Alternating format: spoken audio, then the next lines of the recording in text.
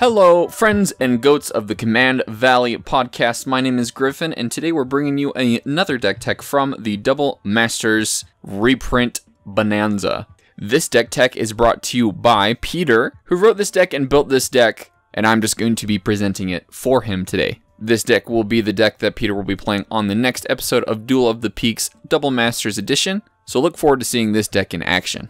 So what deck, you might be asking? Well, you probably aren't because you saw the title for this video. And that commander is Atraxa Praetors Voice.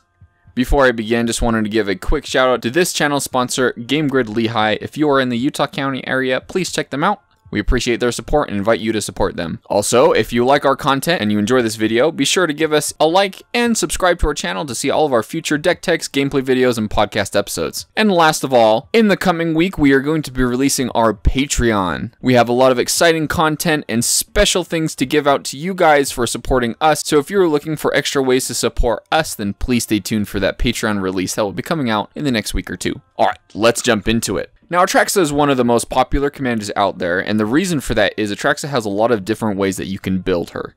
I've seen Atraxa decks that vary from Infect to just +1/+1 counter synergies, to -1 counter synergies, to Super Friends. And Peter has built a Super Friends version of Atraxa. So let's go ahead and read her first. Atraxa Praetors Voice is green, white, blue, black for a 4/4 legendary creature Angel Horror. She has Flying, Vigilance, Death Touch, and Lifelink, and at the beginning of your end step, Proliferate, which means choose any number of permanents and or players, then give each another counter of each kind already there. So when you have planeswalkers out and you have an Atraxa out, you can use their abilities because they have loyalty counters on them, and at your end step, Atraxa will be able to give them another loyalty counter. Now, the way that Peter has built this deck is that he's actually built this to work pretty well without Atraxa, so you don't have to worry about needing Atraxa out in order for you to be able to get a lot of value off of your planeswalkers. There's going to be 4 categories in this deck. The first one is going to be planeswalkers. The next is interaction, ramp, and then our planeswalker synergies, and we'll just jump right into it.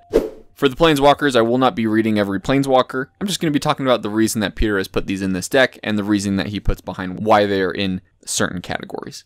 So let's jump in. Planeswalkers. The first category of planeswalkers that we have is our interaction planeswalkers. Now, this doesn't mean necessarily that they all are just for interaction, just that their purpose is mainly for that interaction, even if they have other abilities as well. So first up, we've got Ashiok Dream Render. She has the ability to be able to mill your opponents and exile their graveyard, which can be very helpful graveyard hate for those decks that reoccur things from their graveyards like Muldrotha, Marin, Carador, and the list goes on. But it also stops your opponents from searching their libraries, which is actually extremely useful. No more tutors, no more solemn simulacrums, no more fetch lands. Very hateful card, and very flavorfully on theme for Ashiok. Next up, we've got Narset, Parter of Veils. If you didn't think Ashiok was bad enough, we've got a planeswalker that can stop people from drawing extra cards. So a Notion Thief effect on a planeswalker, but you can also minus her to be able to get some card selections, grab some non-creature, non-land cards from the top 4 of your deck. Next up, we've got Oko, Thief of Crowns, and his ability is to be able to turn things into elks or steal creatures from your opponents, whether you want to steal their commanders or their big pieces on their board. Very efficient at taking them out. Teferi, Time Raveler, one of my personal favorites. Stop your opponents from casting spells at instant speed. He can also be used to bounce things, give you some card draw. Also can make your sorceries be able to be cast at instant speed. Ajani Steadfast. His ultimate will protect your planeswalkers for the rest of the game, but can also pump other planeswalkers and creatures that you have. Next up, we've got Jason, Reveler of Secrets, that can give you some card selection, can bounce some creatures, and also has a super powerful Arayo Suratami Ascendance effect, which essentially counters the first spell played by each opponent each turn. To display how powerful that effect is, Arayo is banned in Commander, so ulting this planeswalker will just spell doom for your opponents. Next up, we have Tamio, our favorite Moon Sage, who can tap down permanents, draw some cards, and her ultimate will protect anything from going to the graveyard, just putting back into our hand. So ult your planeswalkers, even if it kills them, because they'll just go right back to your hand. Vraska the Unseen, very efficient removal, and can win the game in certain conditions with those 1/1 assassins that make a player lose the game, but it does depend on whether your opponents have creatures or not. So if you have a board wipe and then you ult, oh buddy. Lastly, we've got Sorin Markov.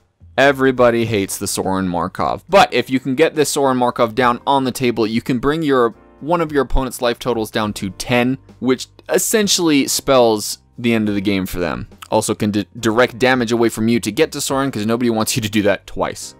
So our second category in our planeswalkers are the card advantage and card value sections. Peter notes that these ones are the most important ones to protect, as these are going to be the ones that help us get our key pieces and our powerful combos. A Johnny the Great-Hearted, which is essentially just here to be able to put loyalty counters on our other planeswalkers. Narset Transcendent, which can give you some card selection, give you some extra benefits from your instants and sorceries, and her ultimate is brutal, stopping your opponents from playing non-creature spells. Teferi, Master of Time, is another one of my favorite planeswalkers. Looting on everyone else's turn is amazing, but you can also pseudo remove creatures by phasing them out, and his ultimate is taking 2 extra turns, which if you have even 1 or 2 planeswalkers out on the battlefield, that is a mess to deal with. A Johnny, Mentor of Heroes, that can put some +1/+1 counters on your creatures, bring an aura creature or planeswalker card from the top 4 of your library into your hand, and he also has a -8 that can gain you 100 life if you're in a pinch or if you just want to, because why not? Liliana, Dreadhorde General,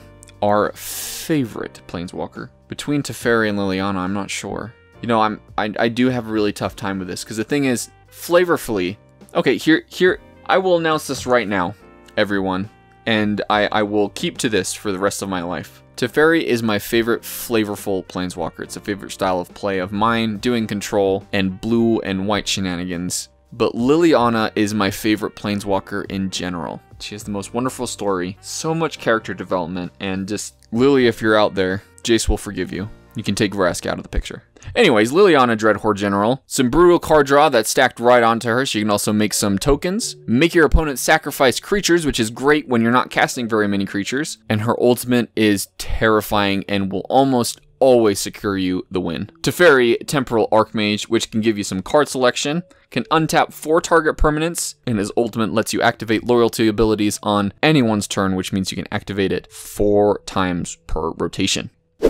Last up in our category of planeswalkers is ones that will help win you the game. Now, all of the planeswalkers that we've talked about have powerful ultimates that will, in most cases, spell the end of the game for your opponents or a win for you, but these ones are specifically designed to get to their ultimate, and that's what their focus is on. So first up, we have Tamio, Field Researcher, whose ultimate is an Omniscience that cannot be interacted with, and almost anytime anybody casts an Omniscience, you know that that is the end of the game. Liliana Vess, that we put into this category because she can tutor other win cons that we have, specifically like something like a Doubling Season, which we'll get to in a bit. Elspeth, Sun's Champion, can wipe the board and make a lot of tokens, but the ultimate will pump all of your creatures, including Atraxa as well. So if you're making a lot of creatures and that is the route that you want to go, then she can be very effective to get through. Vraska, Relic Seeker, can bring an opponent down to 1 life, and then it's only a matter of pinging them with one of your other planeswalkers or getting a creature to swing at them. It can also help that your opponents can also swing at them if you need to deal with a arch enemy situation. Eugene, the Spirit Dragon, one of the most effective board wipes, but his ultimate provides so much value that it's hard to pass up the chance to use it. Now I'll go ahead and put in our other non-planeswalker win conditions here. We just have 3.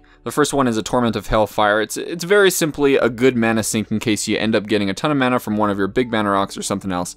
Kind of a backup win con, but can be very effective later in the game. Eerie Ultimatum is crazy good late game. If your opponents are just taking out your planeswalkers one by one and you cast an Eerie Ultimatum, get them all back at the same time, it is almost impossible for your opponents to be able to catch up at that point. And then the last is going to be Doubling Season and Idyllic Tutor. So Idyllic Tutor is only in here to find Doubling Season, and obviously Doubling Season is the most effective card in any Super Friends deck. Many planeswalkers can just ultimate if Doubling Season is on the battlefield. However, it is expensive. If you cannot afford a Doubling Season, Pure Imaginative Rascal works, but only adds 1 additional counter when they enter the battlefield, which is less of a win con, more of a value piece. So those are the planeswalkers that we have in this deck. All of these have a purpose to them, so remember that when you are casting these planeswalkers.